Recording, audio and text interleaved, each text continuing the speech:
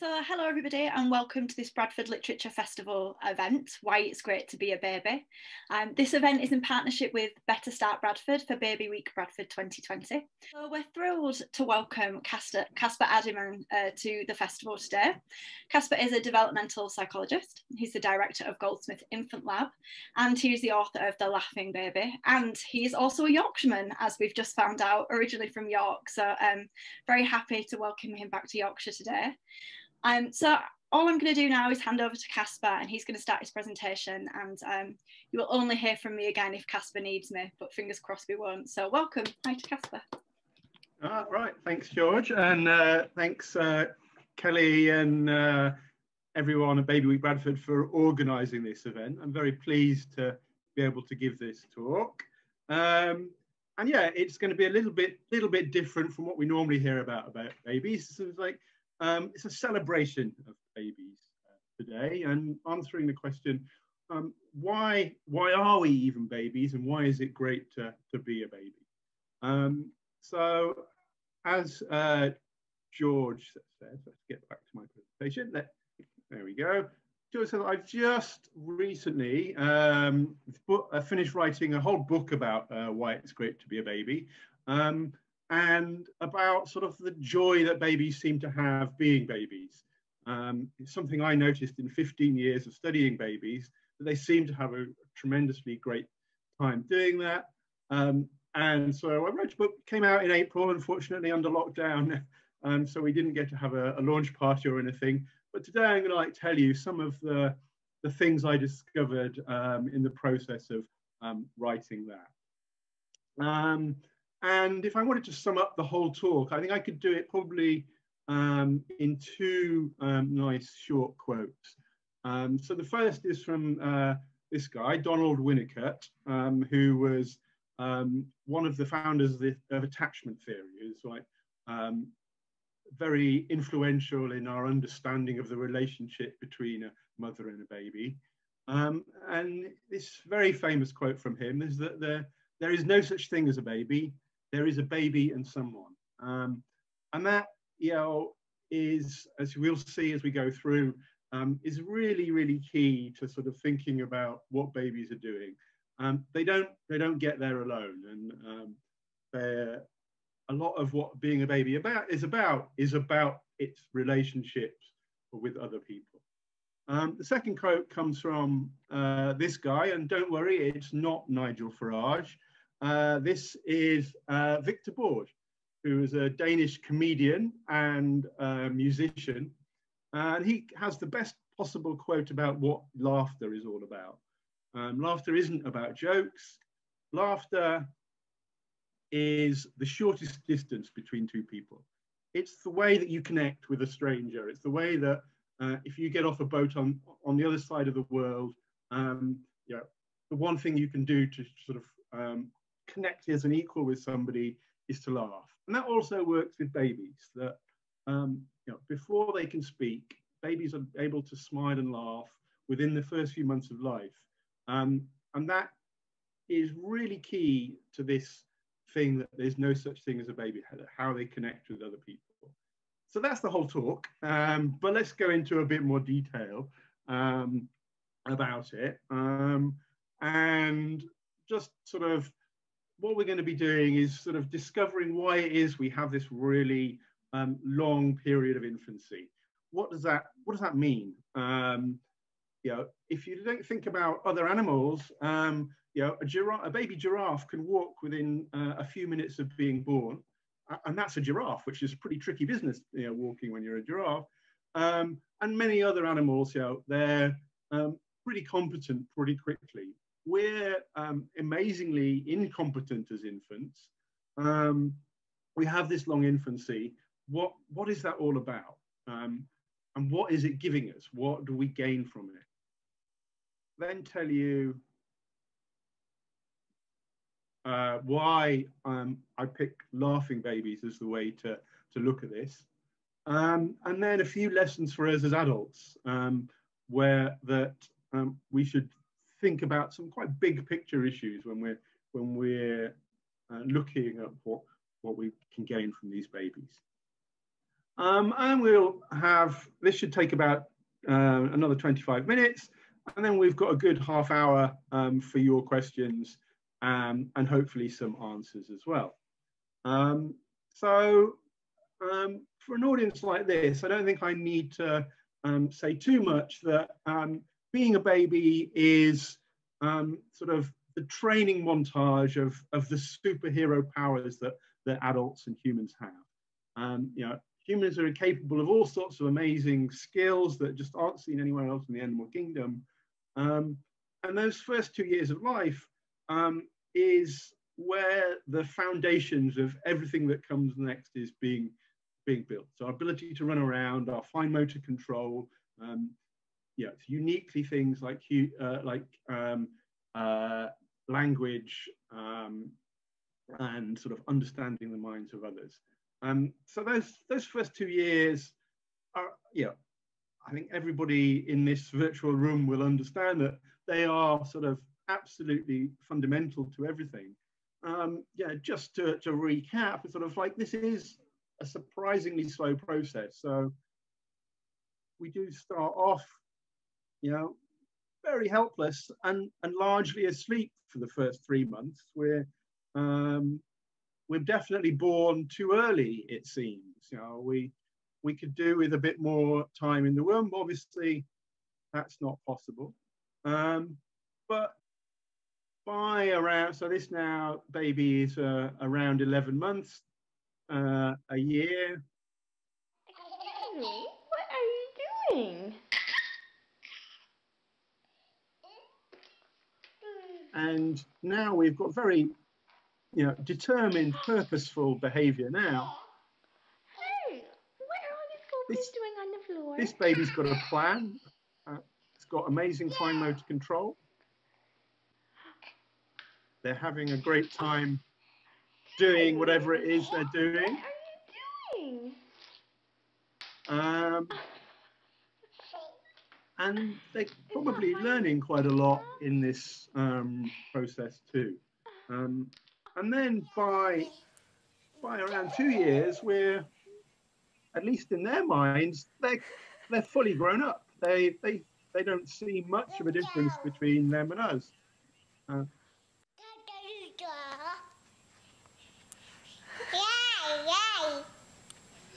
Can you say Axton? Now say Raiden. Say Daddy. Say Grandma. Say Carson. Say Ashley.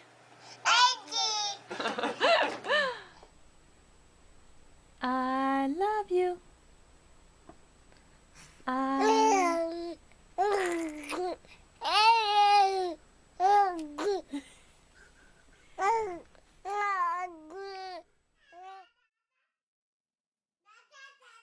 By 2 years old, once language is kicking in, yeah, within this relatively short period, they've yeah, become full, not quite equal members of our families and the human race, but they've got all the basics mastered, and it's really quite incredible.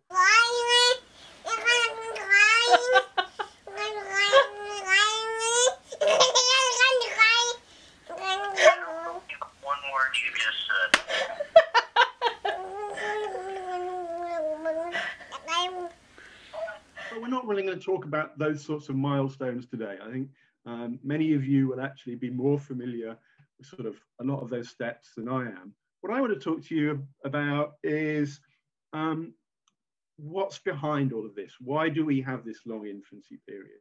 And for this, I think we need to go back to a different kind of origin story. Yeah, so now let's look at the origins of being a baby through a different lens and go back to the origins of humankind. 2 million years you know, ago, we were living in small bands on the African savannah. Sort of the anatomically modern humans emerged between that time and about 150,000 years ago.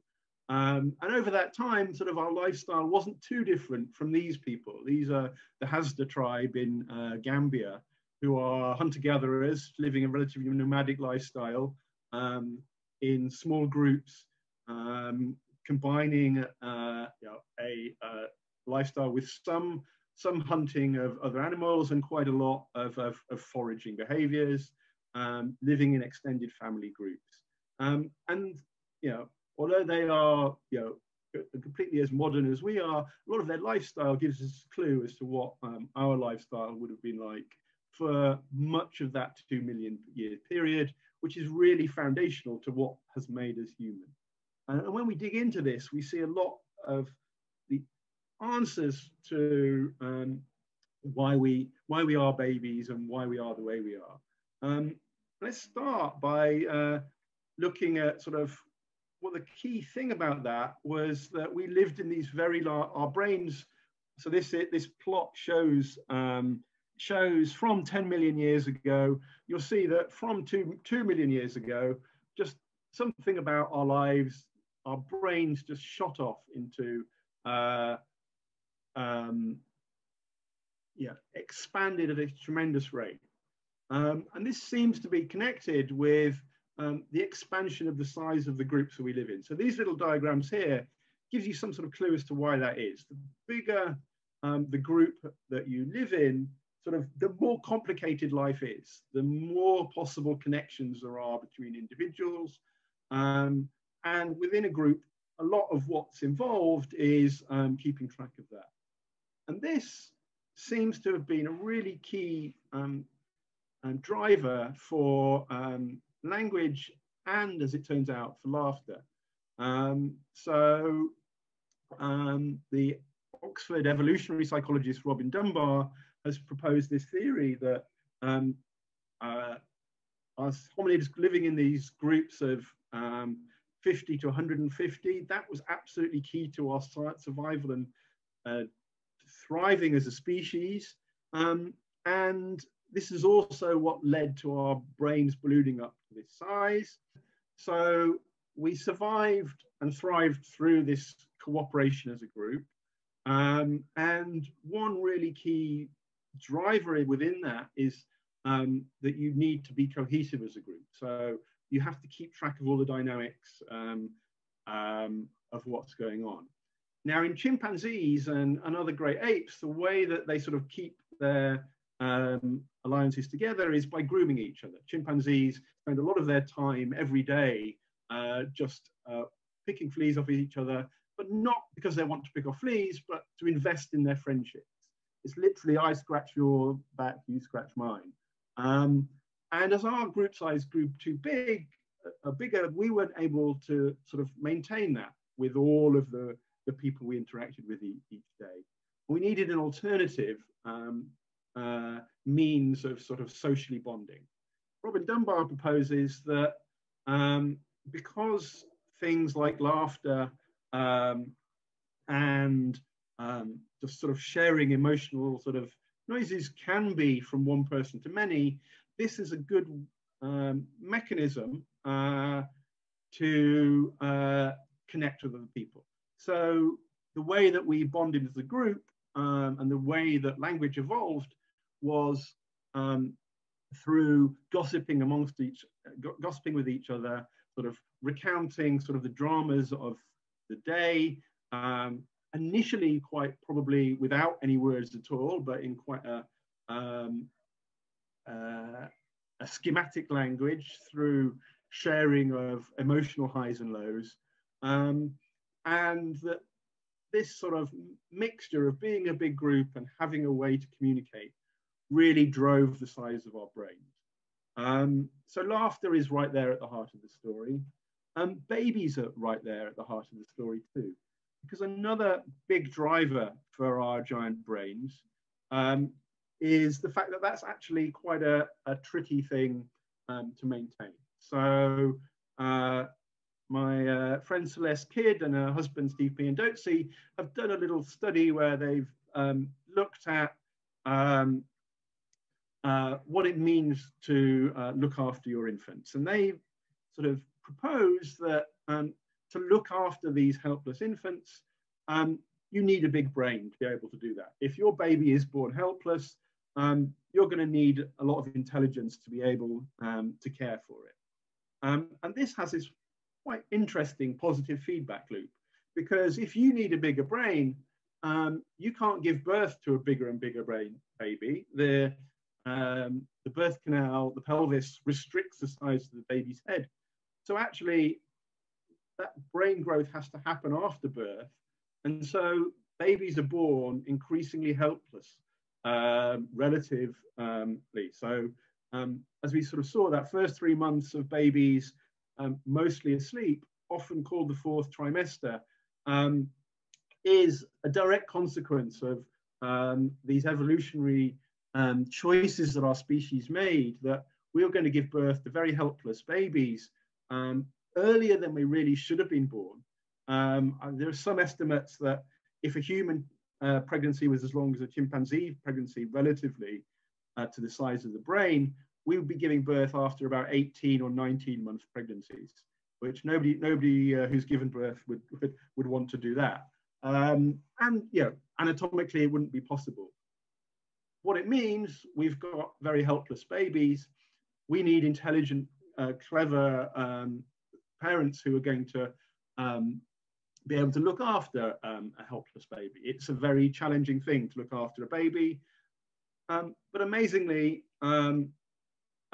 this giving birth to these helpless babies creates this feedback loop demanding that parents are more intelligent.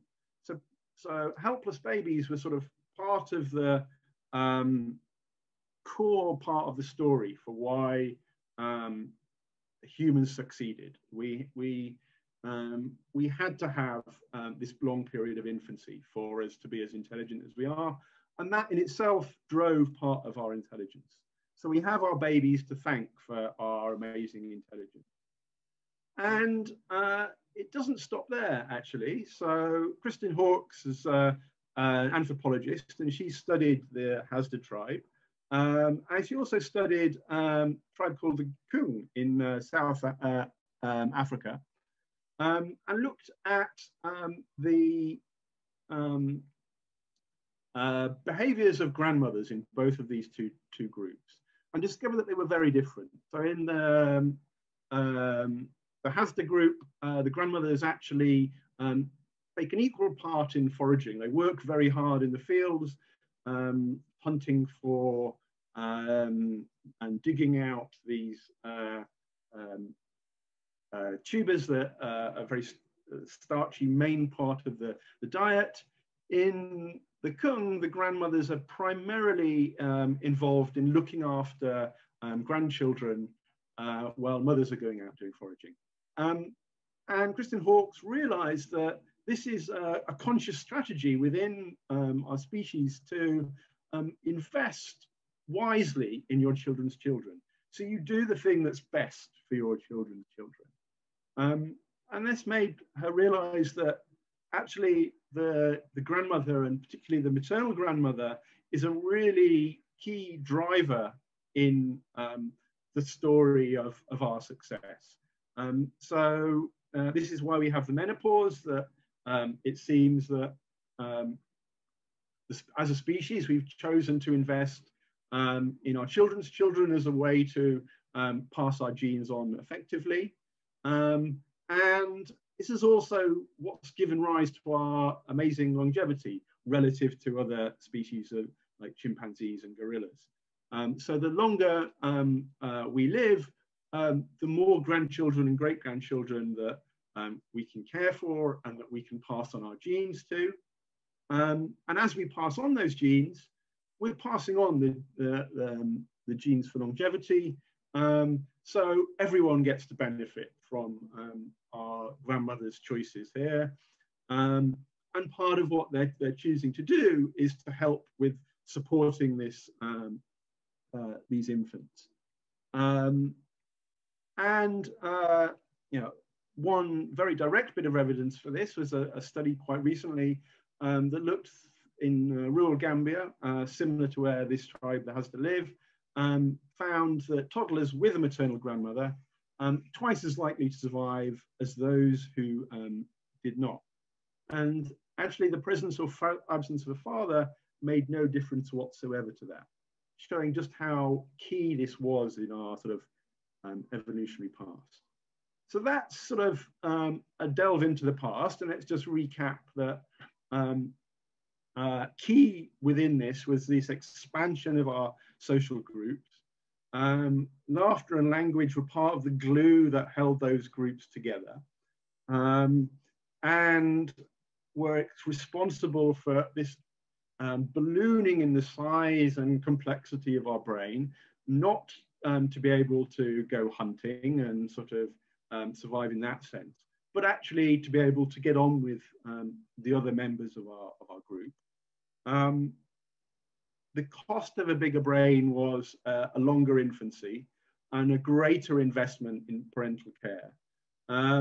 It also is a greater range of skills that you need to learn as a baby. So looking at it from the baby's point of view, there's a lot to learn in that period. It also leads to us investing in our children's children. So long-lived grandmothers, which leads to us all being long-lived. And one other thing I hadn't mentioned before is that obviously that those long-lived members of society, especially in a nomadic, pre-literate society, are passing on a huge amount of cultural knowledge as well, which again is going to be absolutely key for your survival. So all of that, the little baby is really at the center of the story. Now, obviously, our world has changed dramatically since 150,000 years ago. This is the latest number of people that there are on the planet. And, you know, in the life of a baby, you won't meet all of those, but you will meet hundreds, if not thousands, of imaginary characters as well. And so we have an incredibly complex world that we're facing. And we're doing it with the actual dynamics of our society changing quite a lot, that we're now in smaller families, much more dependent upon just our immediate nuclear family.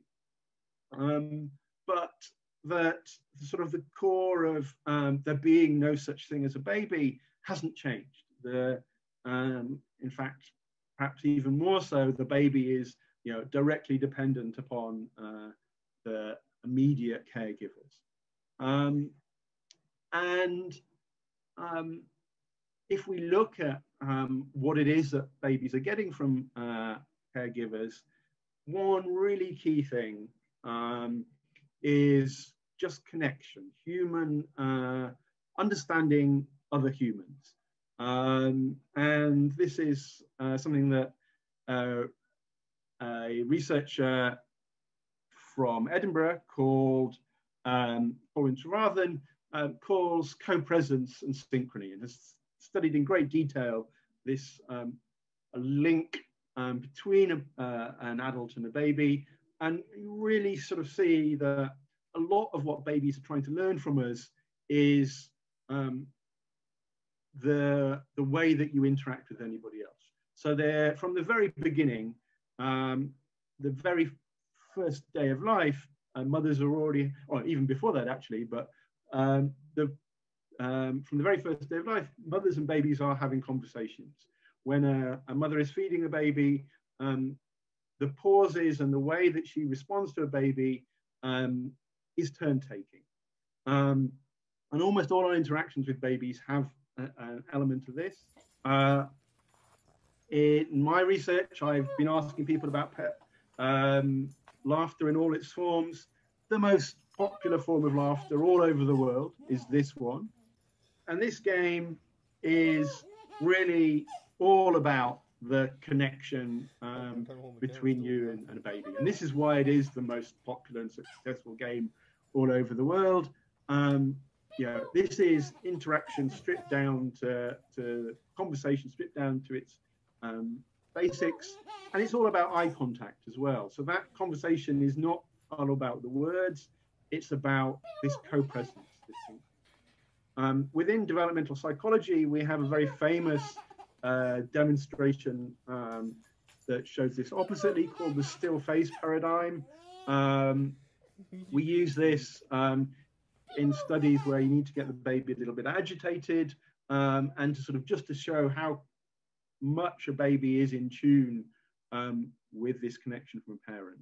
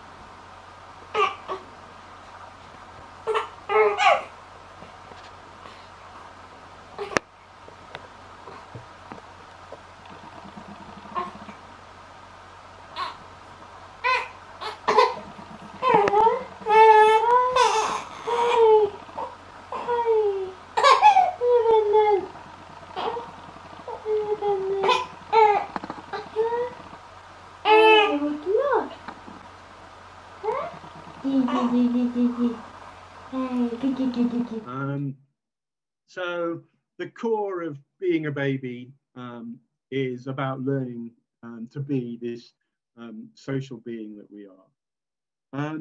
There's one other amazing thing that we owe to babies that I think is probably worth mentioning here, and this is the work of an anthropologist called Ellen Dissanyanke, who studied the origin of art and started out looking at the rituals that hunter-gatherer tribes would do, and sort of saw these as a way, so dances, paintings and things like this, a way of socially bonding as a group.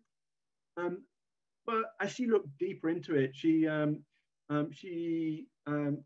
thought it goes a little bit more than that, than actually all of those type of connections are really a reiteration or a version of the relationship between a mother and her baby.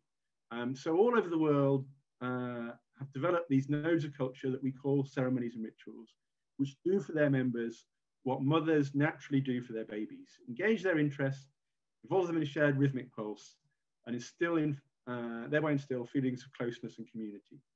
So art is a way of sharing emotion between two people. It's connecting your experience to somebody else. And this, Ellen Dissanyanke says, grows out of something that a parent is naturally doing for their baby. They're trying to bring them this sense of shared emotion and shared feeling. So we owe babies our long life, our intelligence, and even all forms of art. And probably the earliest form of art, therefore, was mothers singing to their babies. And I don't know if you've ever seen this video before, but this really does illustrate that babies are incredibly emotional beings in this setting. Sing you a song? You want mommy to sing a song, honey? Let me know how you feel about the song, okay? I don't want you to come round here no more. I beg you for mercy. You don't know how strong my weakness is, or how much it hurts me. 'Cause when you say it's over with her, I want to believe it's true. So I let you in, knowing tomorrow I'm gonna wake up missing you, wake up missing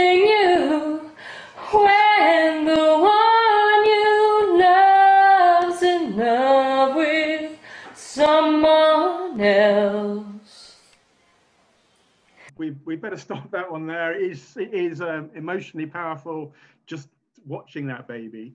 I also got a chance to write a song with a baby, or I got to help write one. This is Imogen Heap. She just finished writing the music to Harry Potter and the Cursed Child. And then we were connected with her to help write a song that would make babies happy. So we consulted in the lab. We got babies to come and help discover which were the most the tunes that Imogen composed would they respond to the most. And the happy song, which you can find on YouTube, has had millions and millions of views in the few years it's been there. So I think we've succeeded on that. Just sort of, therefore, I think adding to our diagram, we should really make art and the connection to each other part of this story too. So laughter and emotion are sort of what we're sharing with babies, but are they happy themselves? And what can we say about that? Well, they have their ups and their downs. I think overall babies are happier than us. It's very hard to sort of quantify that. And what I'm going to do today is not actually try and do that in a measurement of babies. I'm going to take it in a sort of a more abstract sense. I have done one study that looked at babies' happiness. I actually did a study where we looked at how babies were in the morning, and we discovered that 80% of babies wake up extremely happy every morning, which is not something that happens to me, and certainly was a bit of a surprise. But yeah, now let's sort of look at it more abstractly. And this is Michal Csikszentmihalyi, who has studied in adults the sort of the core of what makes adults happy, and looked in cases of all sorts of walks of life. The people who are most satisfied with their life were able to achieve something called flow. It's a state of being very absorbed in what you're doing, and it exists because it's in this sweet spot of challenging your own abilities, but not challenge them so far that it becomes too difficult. So if something is beyond your level of skill, the challenge too hard, it makes you anxious, it's too difficult. If it's something that's below your level of skill, it's going to leave you bored. But in this middle, you've got a good challenge, and the summary of many years of research from Csikszentmihalyi is that people who maintained happiness and contentment throughout life were always able to challenge themselves. They were always able to find new things to improve on whatever they were doing. He didn't do very much research with babies, but it kind of, I think, will be all of our experience that this is something that just comes naturally every day of their life to babies. They are constantly pushing the boundary of what they understand, and they're constantly mastering new skills. So there is a deep contentment sort of built into the life of being a baby. And that constant challenge also sort of has a different perspective that we can look at it. I'm a baby scientist. I'm a bit biased, and I often say that babies are little scientists. But some of my colleagues go a bit further, and they would say that, no, actually, it's not that babies are little scientists. It's actually scientists are big kids. So what really came first was this curiosity, and so this is something put forward by Alison Gopnik. What really came first was this curiosity about the world, this need to teach yourself lots of things through a process of trial and error, and that science was actually society learning to adopt that approach in a systematic way. And so what science is really just a reiteration of what we see in cognitive development. And this builds on things like John Dewey and Jean Piaget would have said earlier on in that century as well. And actually, it goes a little bit further than this. So I don't know if anybody's familiar with this man. He's perhaps the cleverest man in Britain at the moment, Professor Carl Friston. He's come up with a very terrifyingly complicated theory of everything about how the brain works. Probably at the moment, the only person that understands this theory in its entirety is Carl Friston. But it's becoming, over the last decade, a sort of the key idea behind what the brain is doing and what it is about trying to understand the world. I'm not going to go into any of it, any detail about it, but I think it can be summarized quite nicely in this one little phrase that the whole point of life is to be prepared for what comes next. And what the brain is doing and what we're doing in all learning is exploring the world well enough that we're prepared for the event around the next horizon. And so this maps quite nicely onto babies' everyday experience.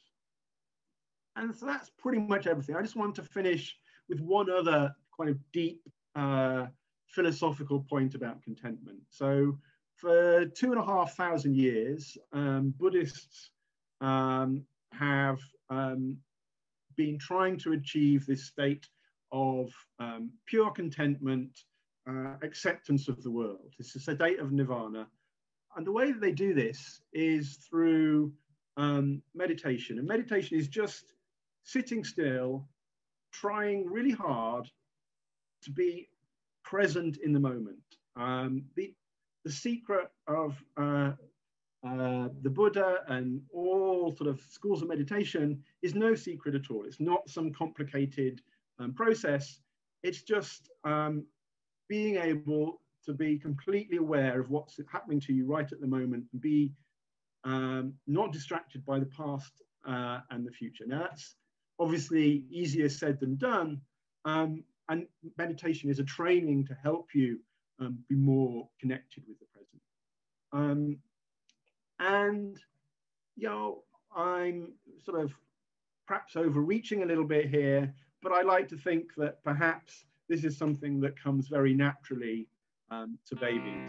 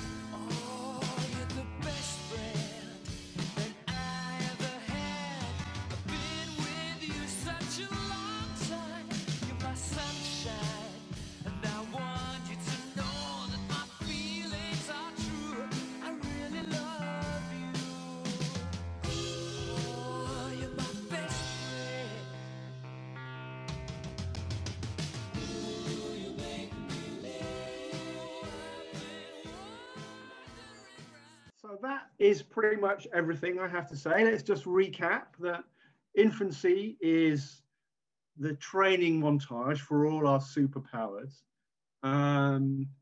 The reason we were babies and the reason that babies sort of are central to the story goes back to our hunter-gatherer lifestyle. And it is all about being part of these big social groups. And needing to be a member of those groups. Babies are also part of the origin of the story of our intelligence, our art, our science, and the reason that curiosity is absolutely key to being human, and that there is no such thing as a baby. This all happens with the support of the, the care and love that parents and the sort of immediate family can provide. So thanks to so many people who've been involved in my research over the years, and especially to all the babies and parents who've come to the lab to take part in these studies. Yeah, if you want to read a longer version of this, that's the Laughing Baby, and a shorter version is on YouTube. And now let's have some questions and answers. And yeah, for this, I think if I maybe stop sharing the screen and let's see what questions we've had come through so far.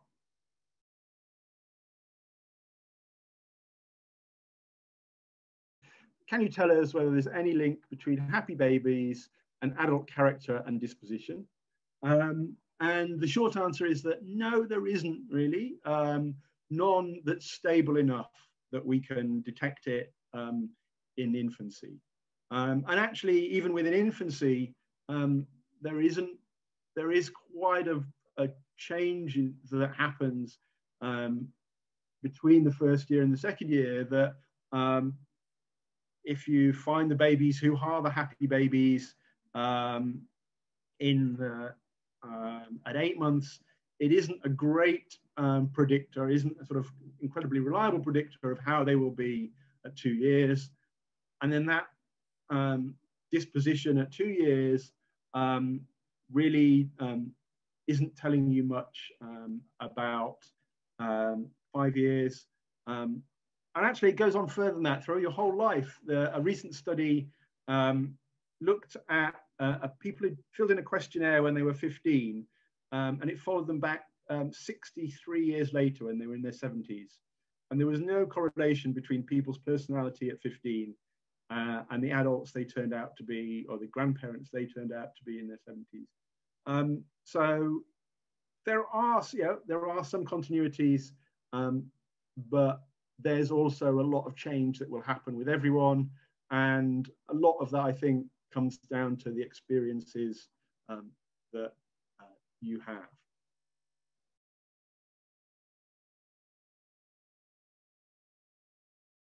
So is there a link between when babies begin laughing and vocabulary in toddler years and beyond? No, so we haven't done a direct sort of prospective study of this, and I don't think it's a question that gets asked in language studies. So there is quite a wide range of when first laugh happens, anywhere between a couple, some people will say within the first month, up to 6 or 7 months, typically around 3 or 4 months. But I've not seen anything that then links that to vocabulary, at least not directly.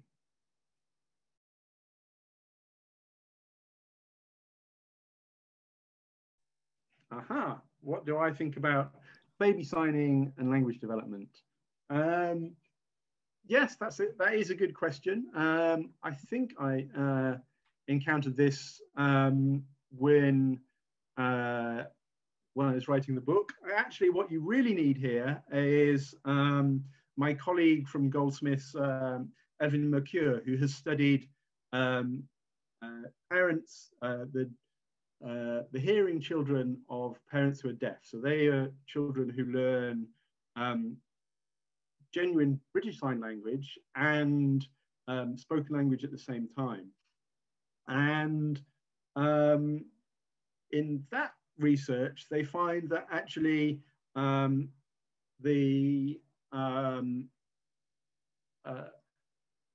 two can happen in parallel. So when you're learning 2 spoken languages, it can often mean that there's a bit of a delay to how quickly you acquire both of them, because you're sort of juggling these 2 things.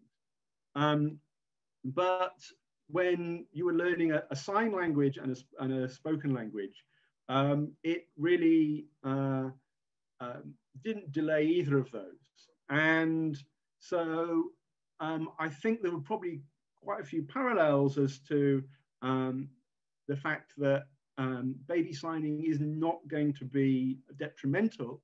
So if parents want to do that, it can help. It doesn't, I don't think it will speed up language development, but what it might help with is infants who are frustrated by their inability to communicate. So babies can communicate earlier with Makaton, so I think the benefit would come not in speeding up language itself, but in sort of getting over some of those communication difficulties if they're present.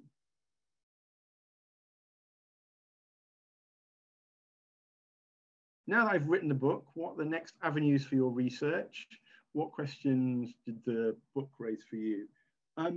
Yeah, so the main journey I went on from doing the book was to thinking that infancy was all about cognitive development, to realizing that actually that sort of unfolds under its own steam, and it's the emotional development that's really the bit where we as adults can provide the most benefit to infants.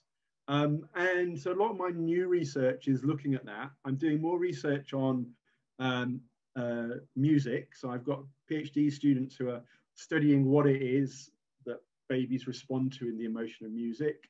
And I'm also looking at trying just from watching videos of mother and baby interacting, how much you can tell about the quality of their relationship. So I've got a big collaborative project with partners in Africa and India, trying to get a bit more understanding of if there's subtle sort of non-verbal cues in an interaction that tells you something.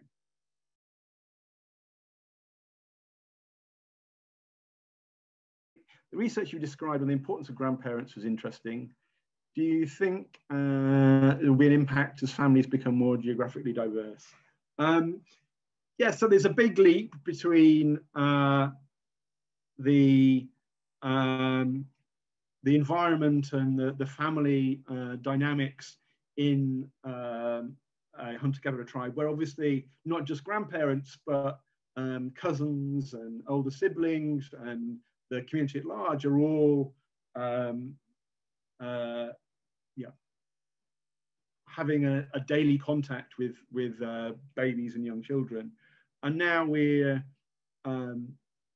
looking at things where the most of the contact comes from your nursery group, from your immediate family, and so it's very hard to sort of map from one to the other,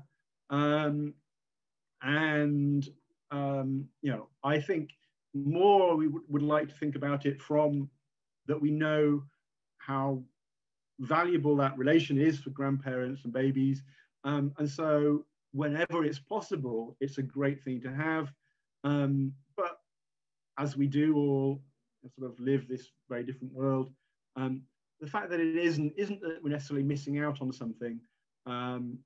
It's just a sad fact of our lives this day.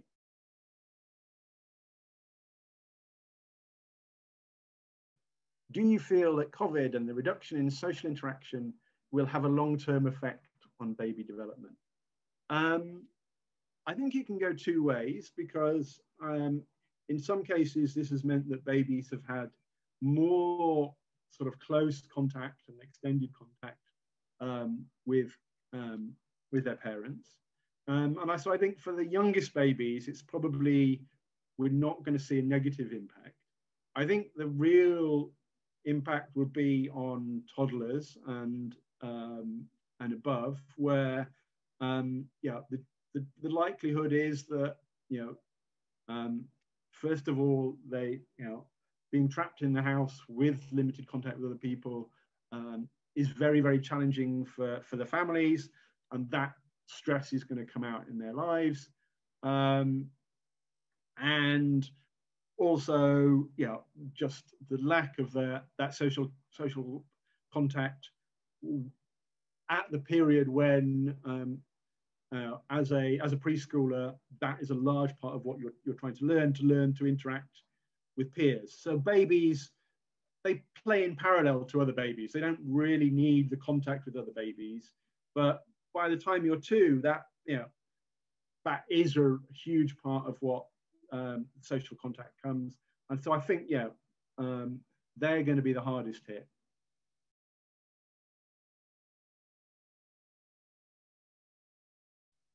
Are there any cultural differences in relation to laughing with babies? Yes, so this is true, and something that I would like to investigate further. I feel like I would need to actually visit those cultures to get a proper sense of it. So I know that in many African cultures, the baby is it's always present, but it's often ignored. And then what that translates to in terms of laughter in the day, I'd like to actually be able to get naturalistic recordings to be able to get some sense of that, and so not something I've been able to do yet.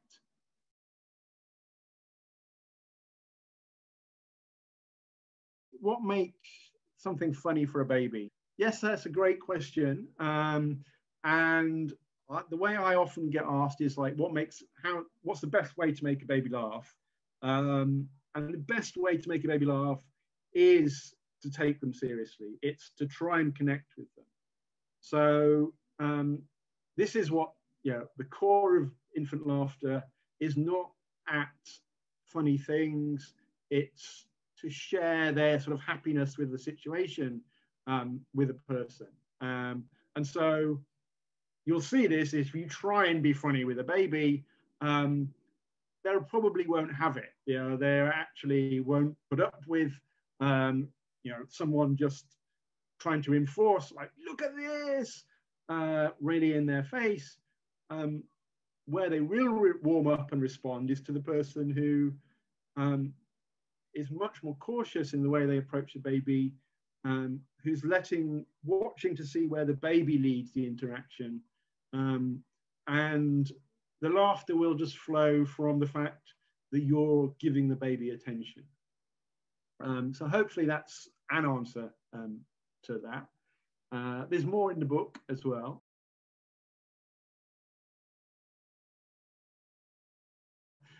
And last question, as a musician and music lover, I'm really interested in the emotional power of music. How did you go about determining what would be a happy song for babies? We just played them little snippets of the song. So Imogen composed 4 different melodies, and we played them at 2 different tempos, with and without singing. So babies come into our lab, they listen to all of these, and so we filmed their reaction.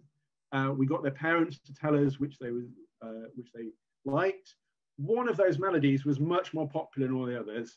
So Imogen took that melody and expanded it into the song.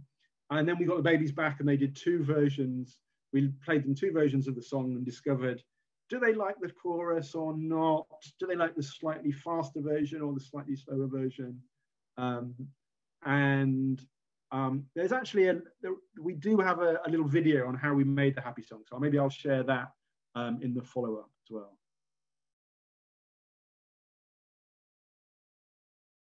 Okay, well, thanks everyone, and bye for now.